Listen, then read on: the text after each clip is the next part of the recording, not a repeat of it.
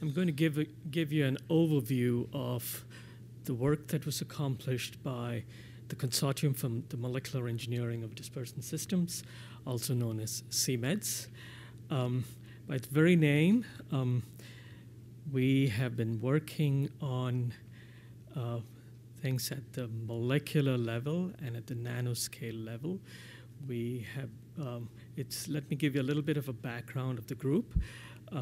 If I were to, it was a large consortium of, started with 22 institutions, but with people moving around, it went to 24 institutions. About 43 investigators altogether. But when you work in teams, there were maybe around 30 projects. They were all connected, and I'll give you an outline of how the different areas that we looked at. But essentially, the group of researchers was made up of chemists, physicists, chemical engineers, and environmental engineers. And the objective of what we tried to do was to look at to develop basic science that can be translated to applications in oil spills.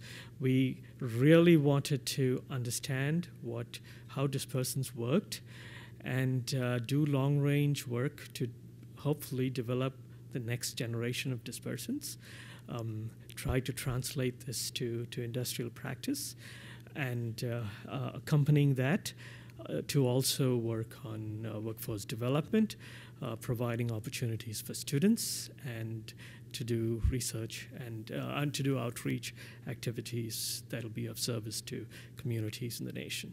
Okay. All right, so give you a little bit of a background of the technical work. CMED's research has led to over 80 publications. These are all journal publications.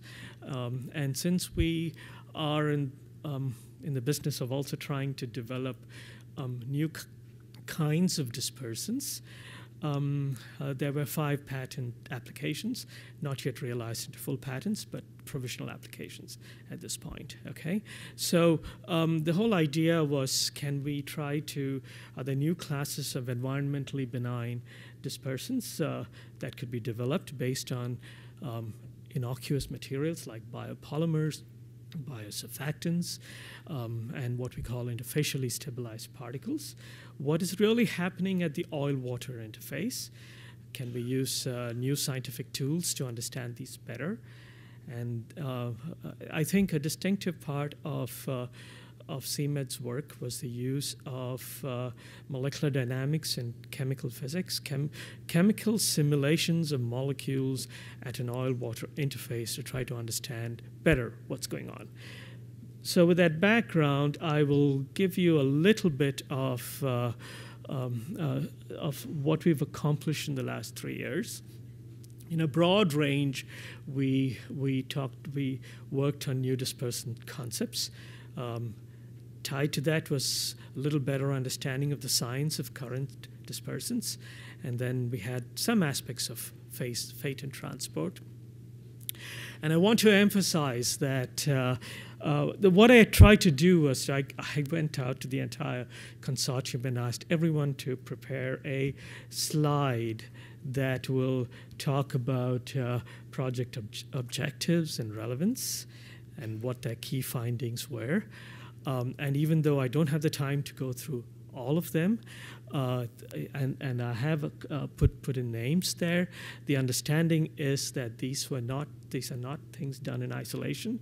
These are projects that there was constant back and forth, small teams together. For example, if we talk about Srini Raghavan's work on these new kinds of emulsions, there were 4 or 5 other investigators who worked with him and who published with him. Okay, so to some degree, in a very broad way, this might be. I've kind of highlighted this as a technology that was developed primarily through Srini Raghavan, where the DOS component of Corexit can be substituted, hopefully, for something like lecithin, which is a phospholipid. It's got obtained from soybeans. It has this chemical structure that is not too dissimilar from DOS. And what Srini has found is that when you mix it in by itself, lecithin is not a very good dispersant, but when you mix it in with some of the other components of Corexit, the non-ionic surfactants, this becomes an extremely good emulsifier and potentially a dispersant. Lecithin phospholipids are entirely innocuous, hopefully. Again, everything depends on the dosage.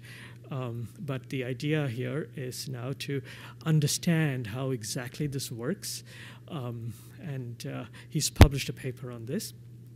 And to try to translate this. And we've been very grateful to the API who have come forth and have asked Srini whether they can test out these new dispersants in their larger scale tests. So the other thing that I want to bring up is the fact that this is all laboratory-based research with scientists working in the lab entirely. Okay. Another class of dispersants is perhaps headed by the University of South Florida, where they've found that cactus mucilage, again, a biopolymer, is capable of doing a great job in stabilizing emulsion droplets.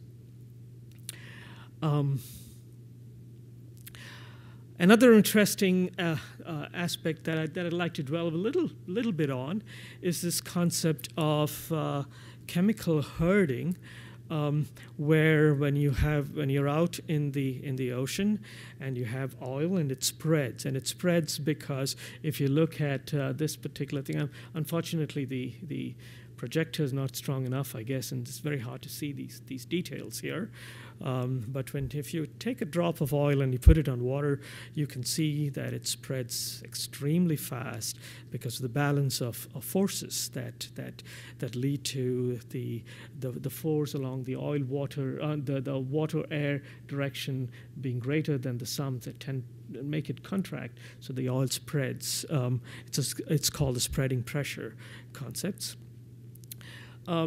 What is done is you apply a herder, which is basically an amphiphile, a surfactant that lowers the water-air surface tension, and as a consequence, it causes this drop to retract and become a thick mass. Over here, what you see is the thickness of the oil increasing with time. Upon application of the herder, what you see here is the herder being applied, and eventually these things become a compact mass. And then if you're out in the ocean, one of the practices is to be able to burn it, or perhaps to pick it up, to use skimming to recover it. Okay. What George Don has done, again in collaboration with others in CMEDS, is to develop these herders, which are now currently siloxane-based herders, which persist in the environment.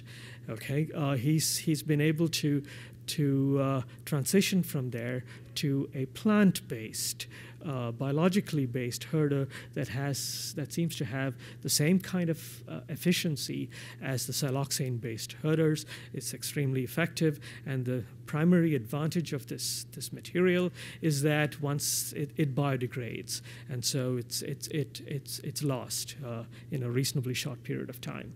So there's synthetic chemistry involved and colloidal chemistry involved in trying to understand how these things work and the design of these materials. Then there's the concept of particles at interface, which is very, very relevant to the oil mineral aggregates that have been found. But we take a little bit of a different spin on it. We design particles that will stick to the oil-water interface and stabilize it. And in the process, the hope is that we need much less dispersant, that you can actually prevent oil from coalescing and spreading on the surface. In a sense, you can think of these oil marbles perhaps floating on the surface. They do not spread, and they can be, due to surface convection effects, they can be dispersed over a large range, and they can be photodegraded and so on. This is some work that has primarily come out of Brown University, where Bob Hurt has shown that there are two classes of materials. These are carbon-based materials, carbon black particles, and then these are the clays, and in the extreme, carbon nanosheets, the graphene type materials, which are not practical at this point in time. But clays are, sheet-like clays are very, very easily available.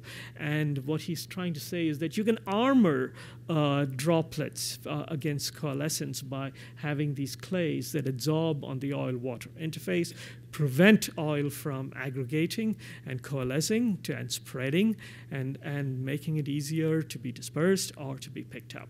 Okay. The bottom line, Agnes Kane was one of the few toxicologists in the consortium. She shows that some of these materials are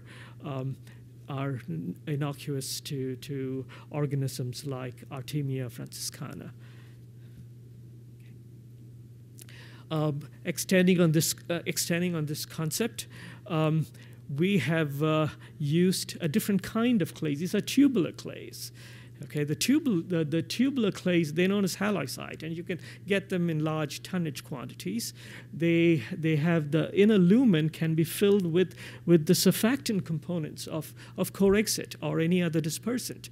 Okay, so you have a controlled delivery of these dispersants. The clays stick to the oil-water interface and then release the surfactant cargo, and as you release the surfactant cargo, the droplets become much smaller, and you're able to, and this is an electron micrograph of clay sticking and how they form networks on an oil droplet. The idea is that, again, you can minimize the use of solvent, you can minimize the use of dispersant, you can target dispersant to the oil, and basically improve the efficiency of dispersant use. A very similar concept here is the use of biopolymers that are slightly modified, and here we use things like chitosan and alginates that basically tie up oil droplets. So this is the reverse of dispersion. This is taking oil, tying it up into a compact mass that allows it to be burnt or picked up. All right. I'll then switch to a few examples of underlying science of current dispersants. This is perhaps an interesting observation that has come out from the Carnegie Mellon group. And it's really, this is to understand how the components of Corexit behave. What Lynn Walker and Shelly-Anna at Carnegie Mellon have done is that they take model components of Corexit, in this particular case, the tweens. What they're showing here is that if you add tween and the surface tension, the interfacial tension goes down, and then you remove the tween from the bulk, okay, the traditional concept is that eventually the surfactants will come off the interface because there's always a partitioning between a surfactant in the oil-water interface and in the bulk. And people have been saying in the wide open ocean, where it's infinitely dilute, the surfactant will come off. What Linus and Shelley have shown is that with tween, it really doesn't come off. The interfacial tension drops, and when they rinse it, it doesn't come off at all. The interfacial tension stays down below. And then when you start adding aliquots of DOS, and then you start rinsing it again, and you see that the DOS comes off, but the tween stays at the interface, which is counterintuitive. There are classes of dispersants that become irreversibly adsorbed at the oil-water interface. Okay, and this is where the molecular simulations have actually helped. Ron Larson at the University of Michigan has worked in close collaboration with Shelly-Anna and Lynn Walker, and he shows that there's a crowding of the tween at the interface. And because of the molecular structure of the tween, it's not easy for it to come off the interface. All right. In a similar vein, understanding individual components of dispersants, how each of them contribute to lowering the interfacial tension, and how what is the mixture of these things that is extremely efficient. That's work that has been accomplished. Okay, and then the last aspect of this. The last aspect of this that I want to briefly touch about is collaborative work, again, that has been done on fate and transport. This is some work that has shown that when you have a spill and even breaking waves or gas effluents, you create these bubbles that basically create an aerosol from the plume, and the aerosol becomes transported over distances. And K.T. Valsaraj has shown that there's a number of particulate matter, the heavier hydrocarbons. It's kind of intuitive. The heavier hydrocarbons seem to be carried much better at the oil-water interface. So do the components of the dispersants. If you have dispersants in there, at the same time, some of the dispersants also get entrapped in the aerosol droplets. Okay. And I want to, again, bring about that there's a whole range from a very applied perspective. I want to show the range of work that CMETS has done. This is a very applied perspective from the university, from Florida International University, Berin Tansel. She takes mangrove roots, and she shows how they become oiled and how the oil penetrates into them. Understanding photodegradation of dispersants, Carl Linden at the University of Colorado.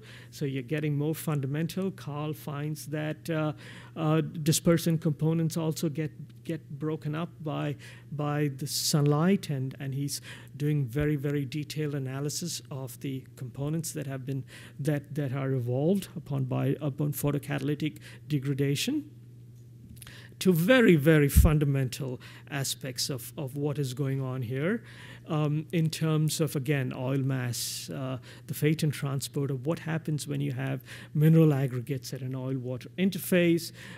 This is very fundamental work from the University of Massachusetts, showing that when you have particles at an oil-water interface, how the oil detaches off, how strongly bound are the particles, how the shape of the particles affects the ability of particles to stick at an oil-water interface, leads to a better understanding of oil-mineral aggregates, leads to a better understanding of how bioorganisms adsorb or grow biofilm, the marine snow aspects, and so on. And finally, I will end with a very fundamental example from Noshir Pasika that's talking about how oil comes and adsorbs on a surface, and what he's saying is that it depends on the roughness of a surface. If you have a flat surface, there's a lower contact angle for the oil to adsorb, which means oil spreads on a surface. The same surface, if you have a degree of roughness, undulations on the surface, the contact angle becomes much larger. This is a fundamental concept called the Casey-Baxter theory, and he's now examining different surfaces of plants and so on to try to correlate surface roughness to the wettability of oil on these materials. So this is fundamental work. It ranges from new dispersants to understanding current dispersants to fate and transport, all on a molecular scale. And I would like to end by saying that all the investigators in CMEDS have felt that this is a wonderful opportunity that they've had to do the work that they wanted to carry out, basic research on dispersants and oil spill remediation. And we're all very grateful to GOMRI for this opportunity. Thank you very much.